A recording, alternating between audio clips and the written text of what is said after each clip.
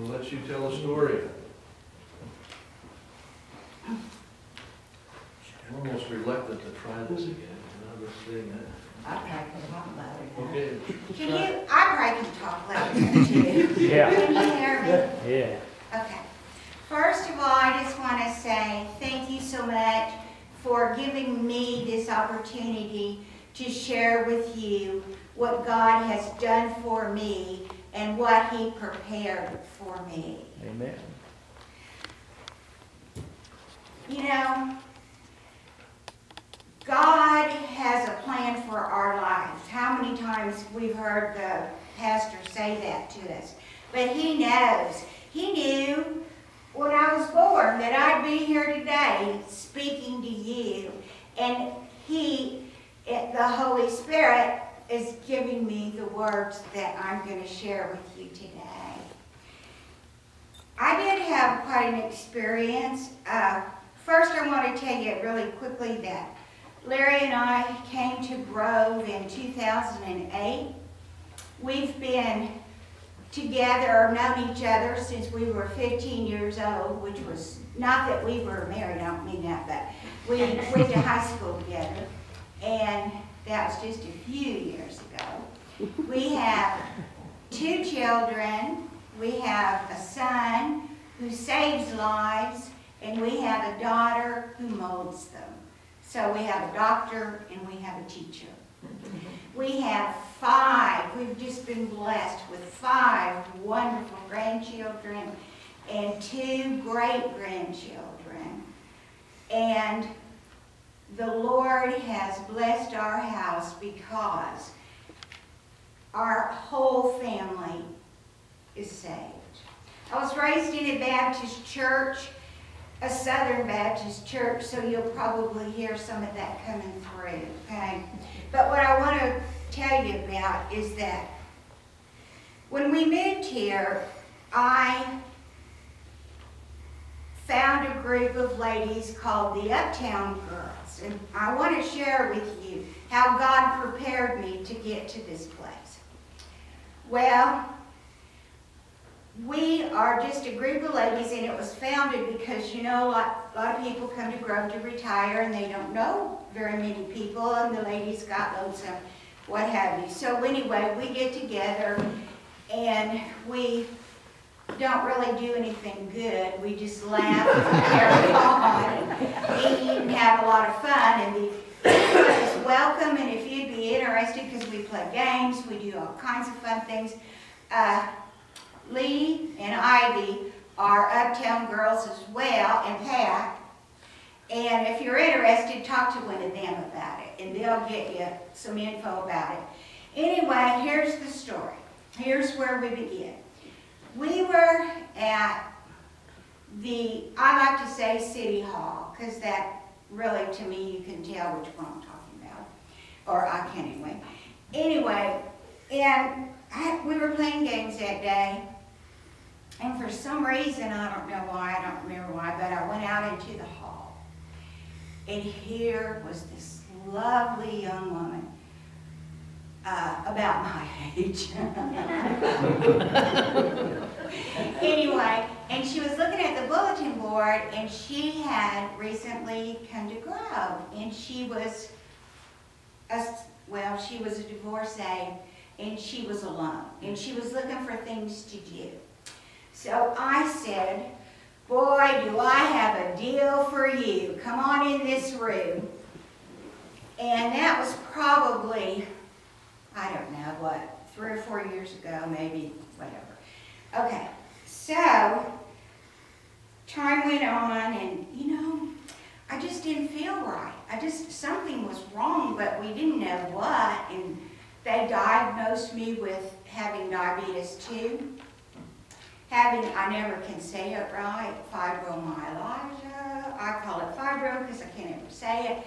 There were days that I couldn't even get out of my bed. I hurt so bad.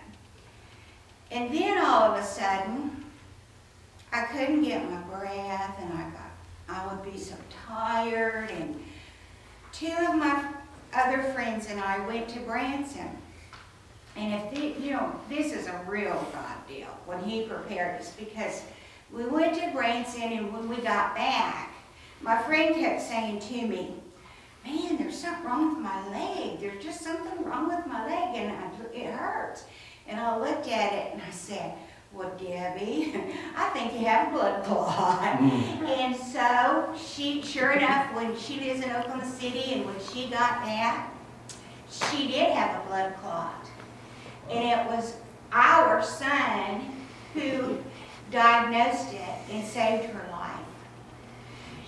Then I don't know, it just wasn't right. I just didn't feel right. It didn't feel right. And I went to, oh gosh, at that time, what was that first doctor's name? The heart doctor, not Chapman, but Calico. You know Dr. Calico, anybody? Well, if you know Dr. Calico, you know his personality. Well, he didn't scare me, okay? He did scare a lot of people. But I just walked in there and I told that old boy, listen, before you begin, I know I'm fat, and I don't want you to get on to me because I could look in the mirror and tell it. And from that day forward, we were just having a great relationship. But long story short, I had my first heart cath and had a stent. Well, oh, I felt so much better, y'all. You just couldn't believe how much better I felt. And then time went on, and I started feeling really bad again. And I got so weak I could hardly breathe. It would hurt me to talk. It just exhausted me. Now, can you imagine? Can you truly imagine what it would be like for me not to be able to talk? Serious. Anyway, quit laughing, Larry. Anyway, I was blessed with a wonderful doctor, Dr. Calico, and he fixed me up and on we went. Well, then I started feeling bad again with that. Well, and so by then Dr. Chapman is here. Y'all know Dr. Chapman? Wonderful man, wonderful doctor. We're just so blessed to have it. Anyway, I started having this pressure like an elephant. I couldn't breathe. I would get sick to my stomach. And because I had these other two things, I never knew, what is it? Which one is it? Well, finally we found out I needed to have another stent. So over to the heart cath lab we went, and in went the stent. Well, but I never felt any better. I just didn't feel any better. And it just kept getting worse. And I tell them, you guys, there's something wrong here. There's really something wrong because I feel the same. Well, sure enough, I had to have another stent. And then, I didn't feel any better. And then, I had to have another stent. And they were hiding. They hid to the point that I had a total of 5 more stents. And I know a lot of people have a lot of stents, more than that. And I'm not going to bore you with the aches and the pains, but what happened was I ended up having 2 behind my heart, 2 blockages. One was 100%. And none of the doctors wanted to take care of those because it was very high risk. And so they sent me up to Hillcrest where they're all together in a group. And none of those doctors wanted to touch me. Can you imagine that? None of them, except for this one who was a specialist. And he was at a conference. So I had to come home and wait another week and go see him. And he said, I believe I can fix you, but I want you to know you got a 50% chance of coming out of it. So I just said, and it's true, well, you fixed me because I don't want to live my life like this. This is not my personality. I need you to fix me. And I believed that he would. So we went back in 2 days, and it was quite different there because it's bigger, it's colder. By now, you know, everybody knows what I look like completely at Grove Hospital. And everybody, I mean, they know my story and I know theirs. And, you know, they're just wonderful, wonderful people over there. And that heart department, and they just give you such wonderful care. Anyway, I'm up there, guys. Now, remember, God knows what's going to happen to me. He just hasn't shared it with me yet, okay? And I'm laying on that table, and I'm thinking, okay, I never was afraid. I never was afraid. Not one nanosecond was I afraid, because I knew that I knew that I knew that I was either going to wake up and Larry was going to be there, and my daughter was there that day with us and stuff, and or else I was going to wake up and see Jesus and my mama. Now, is that not a win-win situation? No. But I got to tell you this. It's not me, Sharon Anderson, up here like, oh, whoopee, look at me, I had this experience. I'm just a sinner saved by grace, and I'm going to tell you I'm really good at that too, at sinning, just like everybody, just like you. I'm not one bit different, it might be worse even, but I try hard, and ever since I was a child, I had these things that I picked up, which God was preparing me for all of this. One was that I could picture, and I still do this, and think about this when you're not feeling well. If you can just picture Jesus and you touching the hem of his garment, knowing if you do that, you're going to be healed. There's no if, there's no and, there's no but. You are going to be healed. And do not be afraid, because you don't have any room for fear, because God is taking over.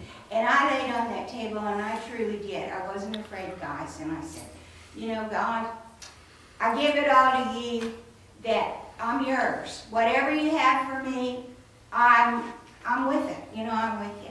So anyway, look, I got better and came home.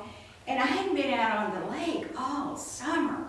And I really wanted to go on the lake. And so these girls, uptown girls, called me and said, we're going to go on the boat. We'll be able to get you in 30 minutes. So I was so excited, and I just felt so blessed. But the girl that owned the boat said, you have to give me a note from your doctor before you can get on my boat, because I don't want you having a heart attack on my boat.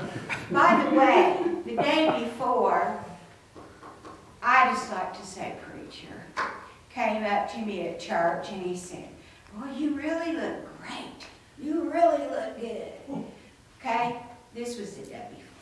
So we're going to this girl's house, and all of a sudden, y'all, man, I started feeling bad.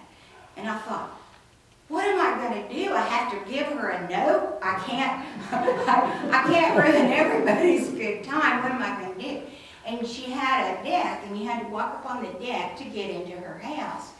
And the minute I started walking up on that deck, pop, I knew something was wrong. And I just kept thinking, what am I going to do? I can't tell these girls that I don't feel well. Finally, I had to tell them, because it just kept getting worse and worse and worse. So anyway, I had a couple of nitro, and I took those, and they didn't help. And we were talking, and they said, okay, let's get on the boat. We need to get on the boat. So we were coming down, back down those steps, and I got really sick to my stomach, and I said, I have to go behind this tree. I'm going to be sick. Well, when I came out from behind the tree, being sick, I knew I could not get on that boat, and I knew there was something really wrong, because I had never, ever, in all the blood clots or whatever, the blockages, guys, I had never felt like that. And so I said to one of the ladies, you're just going to have to get me to the ER. You're just going to have to. So they kind of talked around a little bit, and we got in the car. Now, mind you, this girl it's a beautiful new car, and all I can think about is oh, I can't be sick in her car. And so I had this big old towel because we were gonna go on the boat. And I had it up to my mouth, just, you know, trying not to throw up. And for me, I'm a thrower-upper, so that was pretty hard. And so anyway, we get about 2 houses down, and one of the ladies' phones rings, and the ladies answered it, and they said, "You forgot your keys." Well, what did they do, guys? They turn around and they go back and they get the keys. And then they're just chatting away, and I'm back here just thinking, you know. I really never thought I was having a heart attack. I wasn't afraid. I wasn't, but I didn't think. Okay, I just kept thinking, what now, Lord? What do you have for me now? So anyway, I finally said, well, we got to go, girls. So then when they really could understand that I was really, really sick, well, here's where God's plan comes in. Because you know whose car I was in, don't you? The young woman like me who was in the hall at City Hall. And she was driving it, and I don't know if any of y'all know Pat Edmonds, and some of you probably do. 2 of the finest prayer warriors you could ever have. Well, it was no accident that I was in the car with those 2 girls. So here we go. It never entered my mind, any of us, to call an ambulance. Anyway, so they're praying. I mean, they're just really good prayer warriors. It was wonderful, and I'm back here with this towel, and I'm going, I'm not having a heart attack because I'm trying to keep them calm. And finally, it just kept hurting. It was awful, and I just didn't know what was happening. So I called Sean, that's our son, and I said, son, you need to call Dr. Chapman, and you need to call the ER and tell him I'm on my way because I'm really hurting. He didn't question me. He just knew. He didn't. They all knew, but I didn't know. Anyway, long story short, what happened to me was I threw a clot in, guess what? Behind the heart. Had the doctor in Tulsa not gone in there and cleaned that out, Dr. Chapman would not have been able to go in there and clean that clot out. It caused me to have a heart attack. But because the girls were, and we got there so fast, it probably was all 15 minutes. Probably I talked longer than it took me. Anyway, so they got me all fixed up. And here I am today to tell you 2 things, okay? First of all, don't laugh, Larry. Please don't laugh, honey. It is no secret what God can do. What He's done for others, He'll do for you. You just have